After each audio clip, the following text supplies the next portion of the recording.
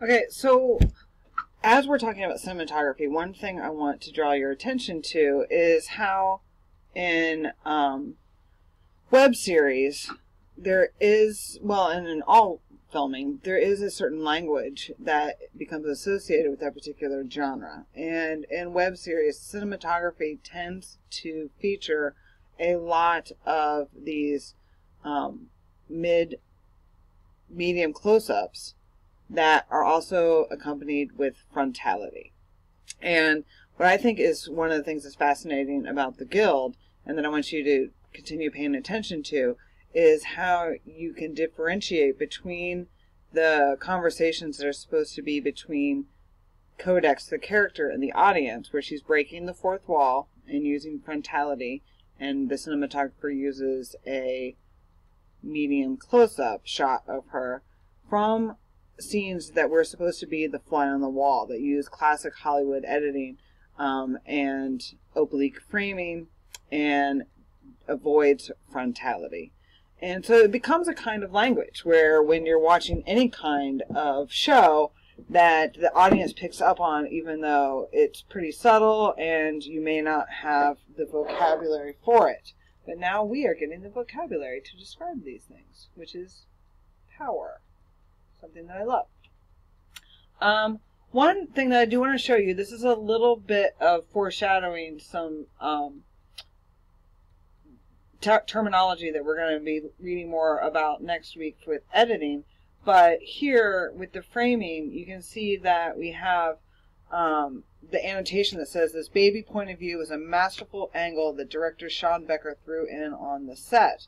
And so what this means is that they put the camera at a lower angle than normal, and so that would actually be called low angle because it's shooting up at the object, in order to convince us, the audience, that this shot of Clara is coming from the perspective of her child, who is of course shorter than she is. So again, as you're watching videos and as you are preparing to shoot your own videos, you start thinking about how you need to carefully plan out even the camera placement so that you can tell bits of the story visually by just choosing where your camera goes.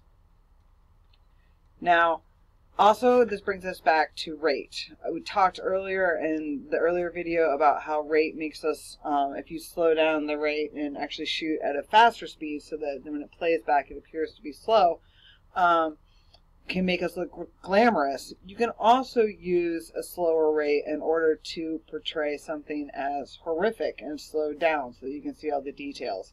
And in this particular scene, which is one of my favorite scenes, makes me laugh out loud, where Clara is in a race against her children, and they're laughing at her. We get this great annotation that says it was inspired by a YouTube video, so this is an homage to something that Felicia had seen on YouTube. But also, the slower rate makes Clara's race against her children even more intense. So you can use slow motion not just to make your subjects appear more glamorous, but also to increase tension. And again, this is important to always be thinking about not just what we see. Okay, we see slow motion, but what is significant about it? Does it make the subject appear more glamorous? Does it make us able to see some of the cool tricks that they're doing? Does it make the tension in the scene more heightened? You know, what is the effect, basically, of the cinematographer's choice?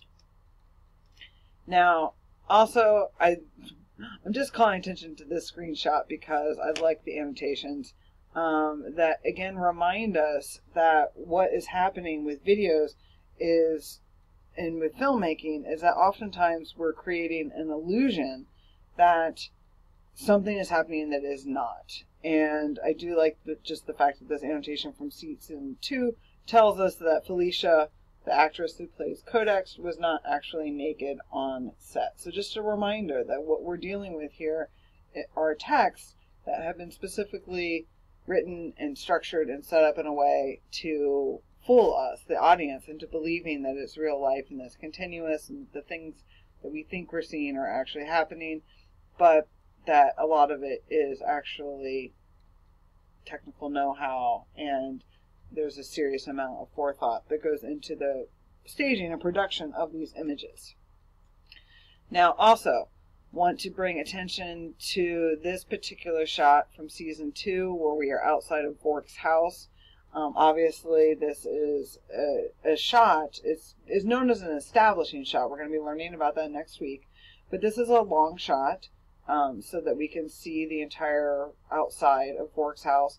And also the mise en scène gives us a clue that this is not supposed to be a affluent neighborhood, and actually is a neighborhood that's quite dangerous. Now, again, as viewers, we know that there was a crew that was tasked with taking probably all of their trash from lunch and throwing it onto the front yard.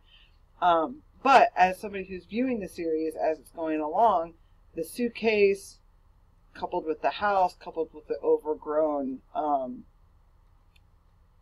trees and bushes and shrubbery and all of the trash, helps to establish not only that this is a lower income neighborhood that's also probably quite dangerous, but that we're watching I'm sorry, I'm blanking here. We're watching Zabu move into the house, and that this is Vork's house, and so it tells us something about his character. All of these images are building more and more information, and next we're going to have a cut-in closer to the scene where we see more of what's happening between the characters, and then we'll have a better assessment of where they are in the story, which is probably they're quite scared and want to get inside of Vork's house, and also that Vork lives in a bad neighborhood. Now this, again, back to angle of framing. As is pointed out on the Yale website, angle of framing, especially an example like this where it's a high angle of framing, can be used to show a character's vulnerability in a scene. It can also just be an angle such as this one that is supposed to really emphasize the act of Codex walking upstairs. And so sometimes you have to be careful to make sure that you're not reading too much into a particular scene. Sometimes the angle of framing is not to show dominance or that a character is vulnerable, but just simply to set up a perspective, basically like an establishing shot, so that we can see, by contrast to the last image that we saw, that Codex, even though she's unemployed, must have a certain amount of money because she has this nice complex that she lives in, where there's a container to hold the hose, that they have these nice flowers. There is what appears to be possibly artificial grass, but that is well maintained. And so this is, again, to set up a contrast between Vork's environment and Codex's environment, and not necessarily meant to show at all that she's vulnerable in this scene. So you do have to be careful in how you're analyzing and figuring out the significance of a cinematographer's choices that they make. Now here we do have, again, another example of where Codex is being shot from a high angle, where the camera is placed above her and shooting down her, and she's kind of vulnerable in this scene, but also a lot of times you see this in conversations. Again, we'll be talking about the reverse shot next week when we're discussing editing, but here we're seeing a conversation between Codex and Vork, and the camera is lined up to show Vork looking down on Codex and Codex looking up at Vork. Yes, she is a little bit vulnerable. Yes, she wants inside of his house. Yes, she wants outside of the dangerous neighborhood. But also, it's important to note that this is just what's known as an eyeline match, where we're seeing the world from the perspective of the character. And in this case, Vork. You can see Vork's shoulder here, and we're supposed to think that this is what Codex would look like when he's looking down on her, because he is taller, he's in a doorway, she's on the steps, she's waiting to come in, and yes, she is vulnerable. So this is sort of one of those moments where the camera angle not only mimics reality, he's taller, he's in a position of power, but also helps to communicate a certain emotional truth about this scene where Vork is in power and Codex really wants to get inside that house. Now, here we have an example of a close-up And this is of Blade's hands holding on to scooping up the jelly beans that are going to be used in the card game as money, I guess you could say.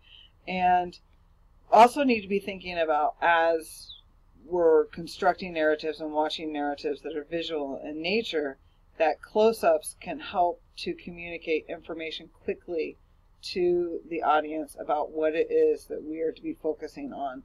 And in this particular case, it's kind of funny, right? That we have these grown men who are playing cards with jelly beans that they're using as currency, and they have all the jelly beans, and yet Vork is very upset about them.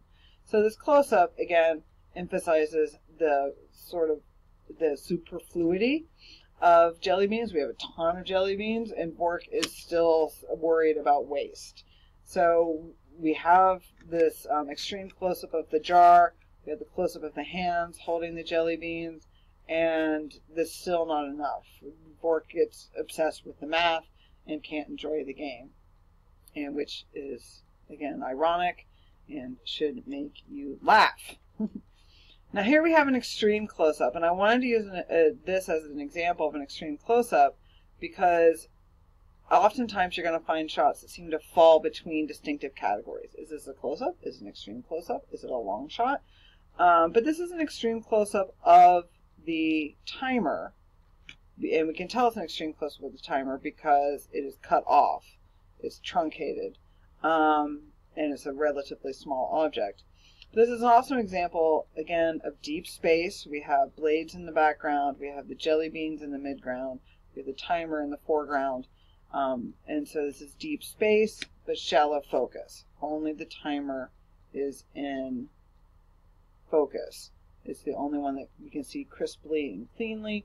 And so again, this is an example of how cinematography can be used in order to persuade the audience to look at one particular item within a shot and not waste their time glancing around the other things that are not important at this moment. At this moment in the story, the timer is what is most significant.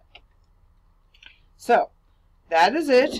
I am going to stop this video and next start the video that explains how to do a screen capture so that you can complete your assignment for this week on cinematography.